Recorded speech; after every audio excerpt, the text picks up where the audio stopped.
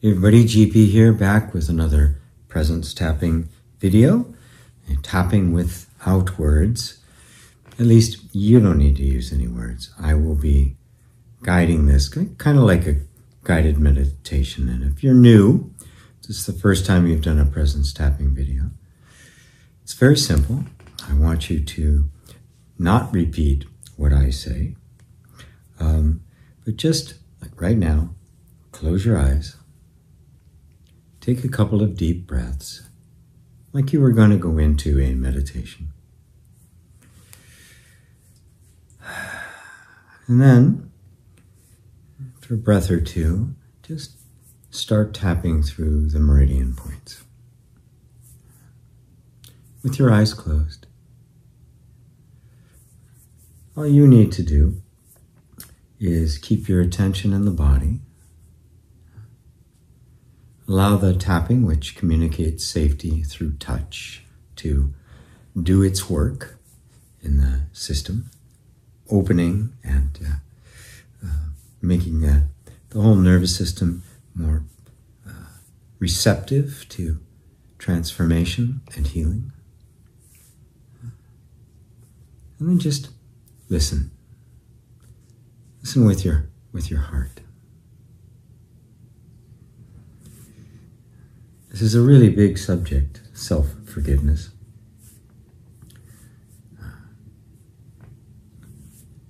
We have an easier time, a much easier time, forgiving others than we do ourselves. It's as if we hold ourselves to this absolute standard that can never be broken. Well, that's actually true. At least it was for the little one, where this all traces back to, as most things do, back to that very vulnerable and tender time when we were children. And maybe we weren't loved in the way we needed to be. Parents couldn't love us in that way. They were all stressed out in their own life. They never really got it when they were kids. So they didn't know how to give it to you. Yeah. And so there was a energetic thing that happened inside the young child to make sure that whatever came out of you, whatever behavior came out and was expressed, whatever you did, always met with the approval and acceptance of your caregivers. At least enough to get your basic needs met. Not enough to feel fully self-expressive and loved just as you are. A very powerful, powerful tool that the nervous system created. It was the nervous system, it wasn't you. Stuff happened long before you could actually participate. Was this state of self-punishment. If I did happen to let something out, some behavior that was perfectly natural but not acceptable, it hurt. The feedback I got from the environment was, this is not acceptable. And so what happens is, even when the impulse arises inside of us, the natural impulse of self-expression, it's recognized by the nervous system that this is going to get you hurt. And it just pushes it down, won't let it out. And eventually creates a story about it, not that it's bad, but you're bad. And these things can't be forgiven. Can't be let off the hook. Because of course, if they get out, you really did get hurt. But this energy sticks. The nervous system gets stuck in that, thinking that this is somehow a permanent condition. There's this other little thought that goes on, that if I can just be good enough, right, then I'll earn the approval and love, and then I'll be forgiven. Until then, no forgiveness for me. And this tendency stays with us. So now, just recognizing that that's the energy that's going on in the body when you can't forgive yourself. That there's this sense that if I do, I'm just going to do bad things again. I'm just going to get hurt again. I'm not going to be a good moral person. What if it were possible that you could actually let yourself off the hook and be a moral person, a good person? What if you didn't need self-punishment, the relentless self-punishment, punishment that seems to have no end, in order to be good? What if it's possible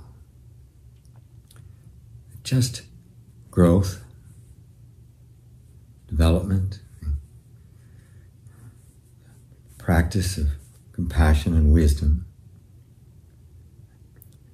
actually made it possible to be truly good without needing to be punished? What if you always were good? What if there was never a bad little boy or girl in the first place? It's just a reaction to the environment. Just an assumption that was made. Try to explain why you weren't getting the love you needed. Must be my fault, right? The natural conclusion of the child. What if you were never bad in the first place? What if you were just you? And what if you were lovable, but just didn't get the love? What if you've always been good enough? What if you never needed punishment? What if forgiveness was not even needed because you've never done anything truly wrong? What if you are essentially good? Now, I'm not trying to assert anything. You can't force your nervous system to accept. That's why affirmations are problematic. And assertions are usually met with resistance. Because you can't force the nervous system out of an energetic position. You have to love it out of that position. You have to give it space to see if the environment's changed. If maybe I don't need to punish myself and withhold forgiveness.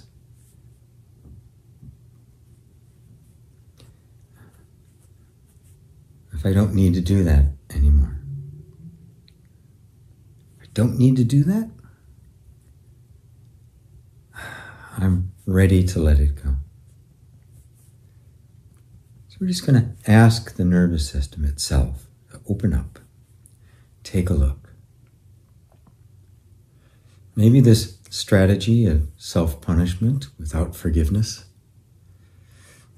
isn't needed anymore to keep you safe and to keep you as a good person, a good human being. What if that's not needed anymore? Just asking the nervous system to open up, check it out for itself. You know, it's aware of so much more than we are. It's been acting on our behalf long before we could think or speak or act on our own behalf. So thank you for being so loyal. Thank you for taking such good care of me. Thank you for looking after me when I couldn't look after myself. And even thank you for coming up with whatever strategy. And thank you for considering that maybe we don't need this strategy anymore. Thank you. I love you. All right. And let the tapping go. Take another breath or two. Whenever you're ready, you can open your eyes. And just let that feeling sink in. We don't have to force the nervous system, the energy system, the whole body-mind mechanism thing into any kind of position. But it's very responsive to just inviting it. Just take a look. Maybe it's safe now. It's quite capable of recognizing when there's danger and when there isn't. When it's safe and when it's not. When it can just relax and go into the parasympathetic state of just calm, rest and refresh. And when it needs to be alert. It knows. And we're just helping it be present in this moment so that it's responding not to the past as an assumption, but to the present as an experience. So, hope you enjoy that, and I'll see you all in the next one. Till then, namaste.